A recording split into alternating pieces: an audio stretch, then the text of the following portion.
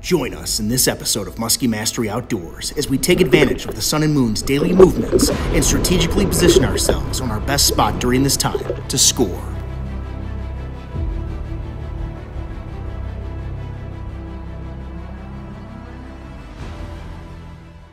But I am going to throw in a couple spots that I have found to be productive in the weeds, and they're really few and far between.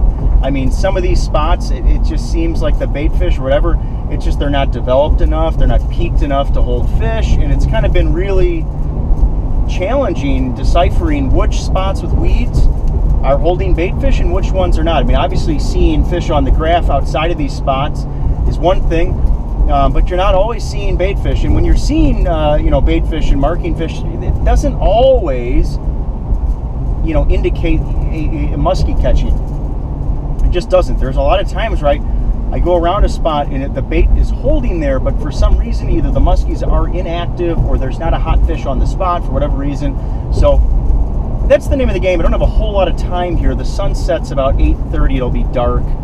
It's 2:30 now, so I've got a nice little window here to get out and get on them, hoping for a big fish, or really, you know what, any muskie. They're all welcome in the boat. Let's face it. Anytime you go out and catch a muskie, it's a great day. After pounding the water all day with only one follow to show for my efforts, it was time to make a move, and luckily, I had two major lunar phases taking place very closely to one another, sunset and moon underfoot. Anytime you have a sunrise or a sunset taking place in conjunction with a moon phase, your chances of something big happening increase substantially. In an effort to further trigger a strike from a reluctant muskie, I downsized to a 500 booger tail tinsel. As you will see here, it worked, but you can't catch them all.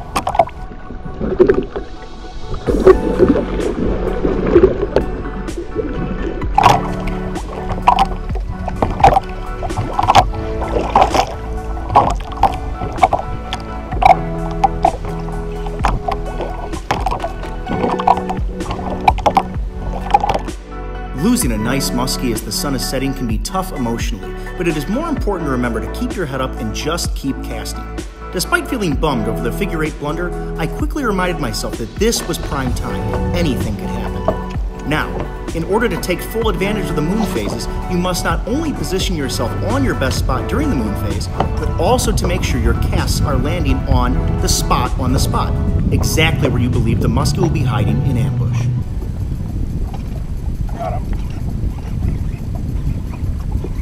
Got him, baby. Oh, yeah. I had a good feeling there was going to be another fish down on this spot somewhere. Oh, yeah. I had a feeling there was going to be another fish up on this spot. I had a feeling there was going to be another one. Oh, hell yeah.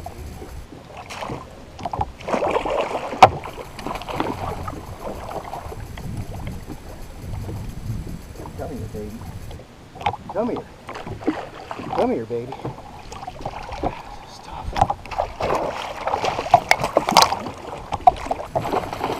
Oh my gosh. Touchdown. Oh no. Oh my gosh.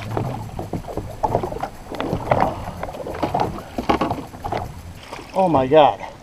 Well, that's the worst. That's the worst net job of the year.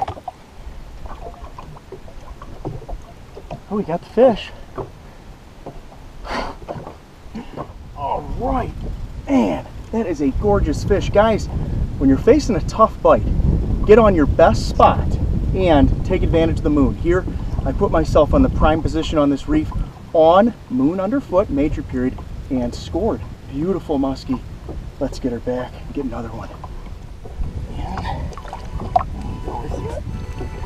All right.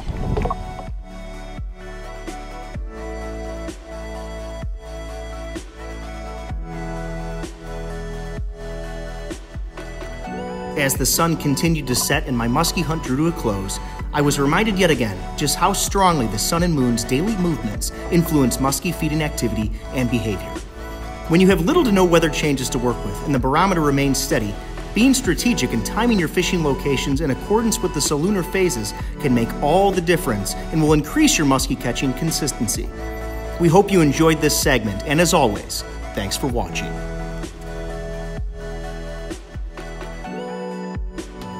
Chaz Martin's Muskie Mastery Outdoors is brought to you by Joe Bucher Outdoors, #1 in big game fish products, and by St. Croix Rods, best rods on earth.